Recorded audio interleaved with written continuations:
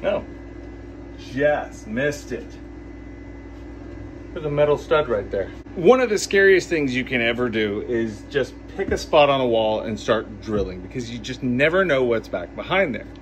So how can you be 100% sure that no matter where you hit with a hammer or where you drill a hole, whether it's to hang a picture or whether to hang a floating shelf or whatever, how can you know that that's a safe space to drill or to punch a hole without damaging a pipe or an electrical wire or something else inside the wall, ductwork, whatever? There's a great tool for that. Let's talk about it. Okay, first off, hi, welcome back to the Real Life Riddells. It's been a hot minute. If you are following us on Instagram, you're not at all surprised about what's going on with our lives because you followed us for the last several years. 22.6 thousand followers on Instagram. Whereas over here, I think we have 303 followers on YouTube. So if you want daily updates as to what kind of projects we're working on, what's going on with Janet and the kids, and how our family is holding together, check us out on Instagram. Follow us there. It's The Real Life Riddells. We're also on TikTok. We're on Facebook. All over the place. All right, so we are still in the middle of finishing out and renovating our 620 square foot workshop. You can see we've got insulation in pretty much all the walls. We still haven't insulated the ceiling. We've got a lot of different projects going on. So we've rebuilt the whole thing. This last February, we literally leveled the entire floor, redid the joist system over in this area, rebuilt the walls, redid the entire ceiling. So we've got a massive beam that comes through here and holds it all up. It's metal roofing on top with synthetic underlayment. The whole thing is airtight, sealed, insulated. We are working on putting reclaimed lumber on this wall all the way up. So let me kind of explain what we're doing there. So this is the Walabot. You might have seen videos of this online. It basically takes your phone and turns it into a radar where it's like X-ray vision. You can see through the wall and you can see where there are metal studs, where there's wood studs. It'll show you where there's a pipe or an electrical wire, all this kind of thing. So we're gonna run it through some tests, but more than that, we're also gonna test it on this reclaimed lumber below here. And we're gonna see how well this thing works and if it's worth it. So this is the Walabot DIY 2M.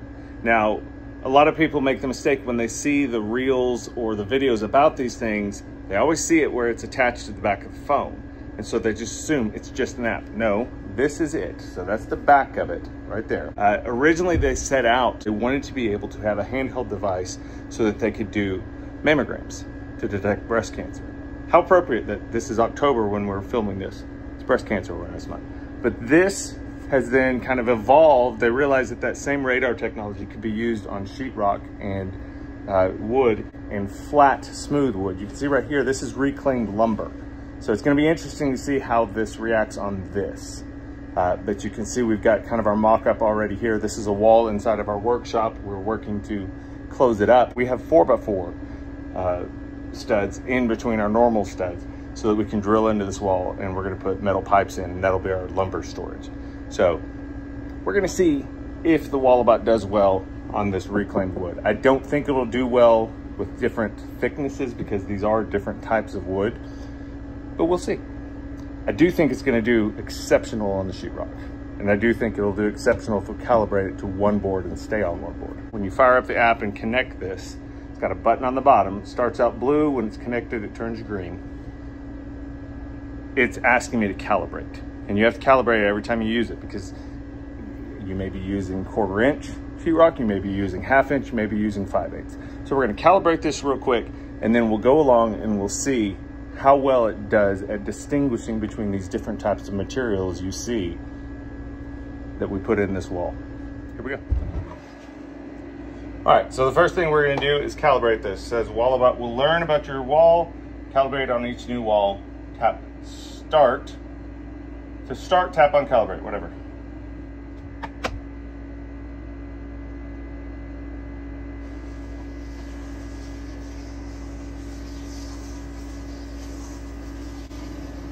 Calibration completed. Let's start a scan. So now it gets confused if I just barely move it. It thinks it's a stud, but it is, what, 1.5 inch PVC pipe. So let's see if it can find this wire Yeah, it does. Pipe wire, so you can follow it up. Okay, there's a metal stud right here next to a wooden stud, so it recognizes the metal stud, and then it recognizes the wood stud. Now it gets a little confused right there in the gap.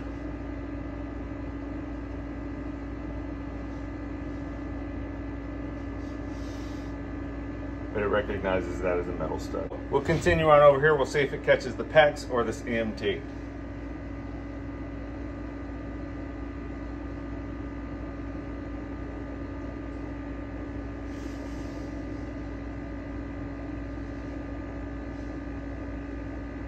So it is not, oh, there we go.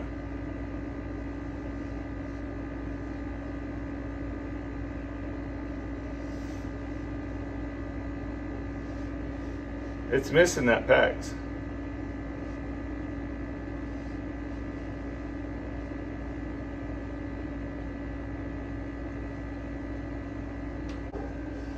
And it's entirely possible it's missing it because it's just hollow, but I don't know. Let's see if it gets the EMT. Yes, it calls it a metal stud or a pipe or a wire, but it does catch it. And then there's another PVC pipe right there. It thinks it's a stud, but it's not. And then there's the end of our wall right there. So now we're going to try this with the Walabot on wood. So let's see how it does. So right there is a stud. It does recognize the stud. Does recognize the PVC, calls it a stud, but it doesn't matter, it still sees it. The wire, it's registering the metal stud. It thinks it's, again, a pipe or wire. It thinks it's EMT. There's a stud. Over here, this is the PEX. Now it still does not recognize the PEX. EMT. It does see the EMT. Should see another PVC pipe, which it thinks is a stud. And then our last 4x4 over here. All right, so this down here, this is almost 5/4 inches thick. So the fact that the Walabot is seeing through that is impressive. Now I am concerned that it didn't register the PEX, but it could just be that it's not a full run of it. It could be that it doesn't have any water in it whatsoever. And so something about it, something about the size of this just being 1/2 inch PEX is throwing that off. So for me, I'm impressed. I did not think that it was gonna work through the wood, but it worked just as well.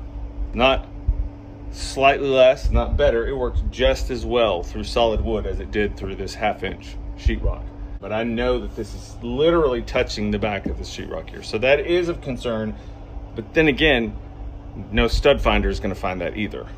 And it's certainly not going to distinguish between whether it's a pipe, EMT, wire, or PVC, anywhere like that.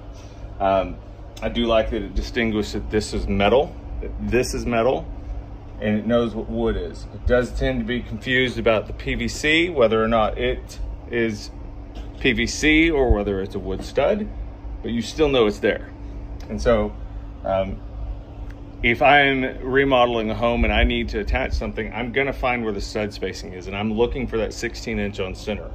And so if suddenly there's something that shows up saying it's a stud and it doesn't fall into that 16 inches on center, I'm not gonna assume that's a stud. I'm gonna assume that's a pipe or something else. One of the things that Walabot does offer is it's called the wall attach.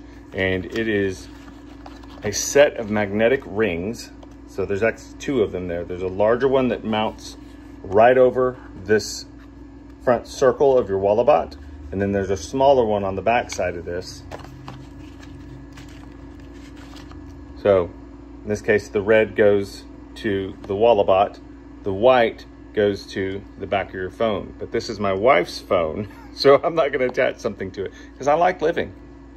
So one thing to keep in mind though, when you're using this, if you want to attach that magnetic mount, the wall attach, so that you can just put your phone and the Walabot together like that, what I would recommend doing is putting both rings on here, pulling off that little protective piece of paper, lining this up with a stud so that you know exactly where it is. And before you attach this, line this up so that it's centered right on that stud. So that when you snap it on here and you apply that magnetic ring to the back of this, it's lined up perfectly. Because this thing is going to be centered on the stud, but if you put this on even slightly off center, you're going to be marking things half an inch to an inch away from where they actually are. So, like I said, I would put those 2 rings on the Walabot, put it up against the wall, and then apply it to this so that you know that it's centered so that you could make marks based on what you see on the screen. So just keep that in mind. All right, so let's talk about the Walabot DIY. Now, this is the Walabot DIY 2M. The fine people over at Walabot actually sent this over to us, asked if we would be willing to try the product out and just kind of tell them what we thought about it. And they wanted us to give our followers through TikTok, Instagram, Facebook, and here on YouTube a chance to see our thoughts on it. We tend to be very honest with our products. We tend to give them a good evaluation. I've posted many a reel where I've held up a product that went viral online and said, this is a piece of crap. I don't understand if these people really tried it or if they were just paid to say it's a good product. So let's talk about the Walabot and whether I think it's a good investment or not. Here we go. All right, so the first thing I'm going to say about this is I do think this is an exceptional piece of material. I think it's a great tool to have in your arsenal. I think the technology is incredible. I think it's still being refined. There are different versions of this Walabot. There's one where you can do the raw radar data. Again, this is the DIY 2M. I will say the only thing that concerned me is for me, for whatever reason in this wall out here with reclaimed lumber and sheetrock over it, it didn't see the PEX. I don't know why, but I will admit that that seems to be a concern. But as far as being able to identify ductwork and EMT, it didn't miss a single electrical wire.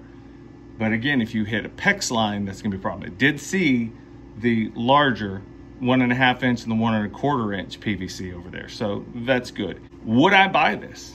Yes, I would. One of the things that also makes this exceptional is I showed it a little bit when I was tracing a wire up the wall. When you find wires, you can literally run this along. Now, if the wire turns horizontal, you have to turn the Walabot horizontal to trace it.